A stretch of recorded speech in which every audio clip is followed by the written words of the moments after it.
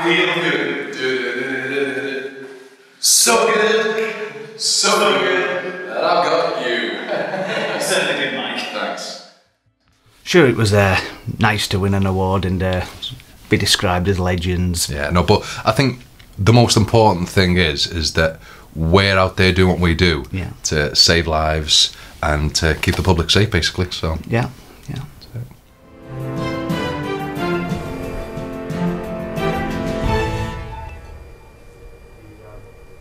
Hello and welcome to Sports Extra. I'm your host, John Lebbon. This week I'm joined, as always, by legend Anthony Ellis. And this week we're also joined by former boxer, now coach and promoter, Kieran Farrell.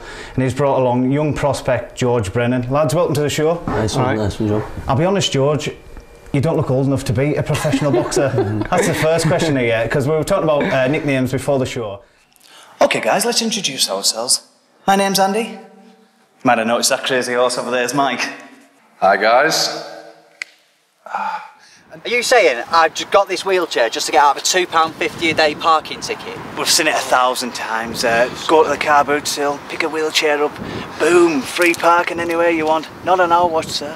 Not on our watch. There's a card. Do a little bit of online dating, you know, get myself back in the game. Have you got any online daters in the room?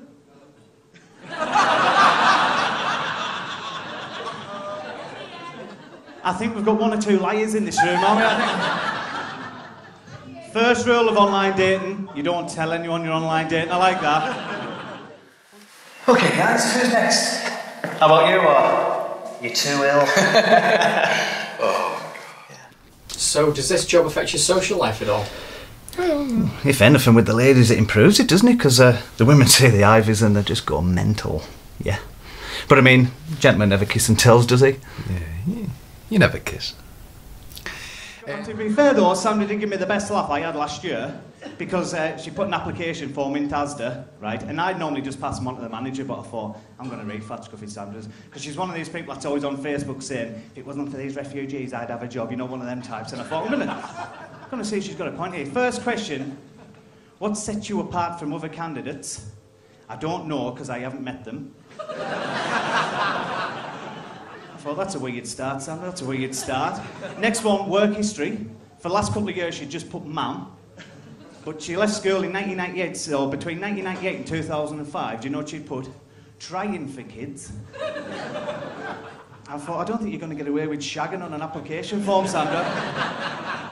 But the one that really made me laugh, honestly, it's the hardest question on any application form. What is your weakness? Right, what is your weakness? Hardest question. You're not going to put like early morning, something like that. I think when I got the job, I put something like, oh, my weakness is when I get given a job, I don't look at my watch or the clock. I'll just carry on working until the job's done.